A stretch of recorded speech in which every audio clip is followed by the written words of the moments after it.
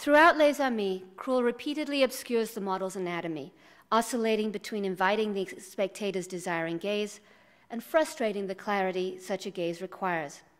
As Abigail Solomon Godot observed about the so-called lesbian scenes staged for 19th century daguerreotypes, quote, "Women together are typically posed in ways that provide the viewer with maximum visual access to their bodies.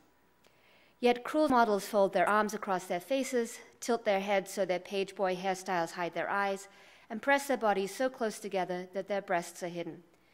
Even more surprising, in not a single image does a model directly gaze out at the camera.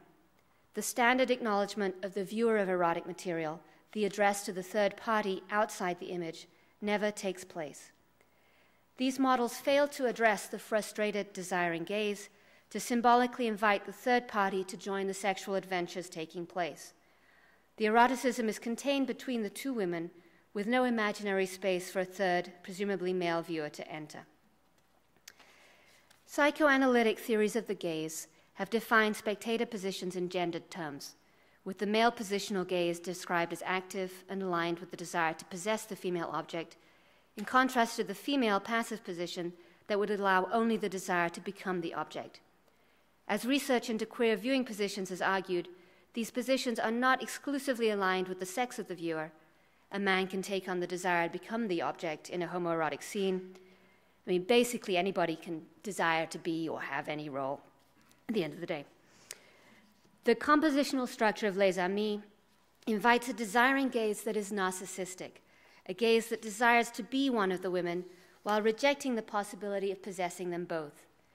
This argument extends Kim Setchell's observation that Krull dismissed, quote, "the male gaze of Weimar culture in favor of a female gaze," and her emphasis on the gazes within the images as the female models view each other. In Les Amis, there is no space for a third party. The only possibility is to become one of the women. Moreover, the acts depicted suggest a woman's knowledge of how women have sex with women, rather than a man's imagined projection. The emphasis on the hands in each image suggests the role of the hands in female-female sex. In contrast, the absence of a dildo suggests that there is no need for a penis or indeed for the symbolic phallus. By photographing erotic scenes, Krull not only constructed the desiring gaze, but also placed herself in the position of that gaze, taking on privileges previously permitted only to male photographers.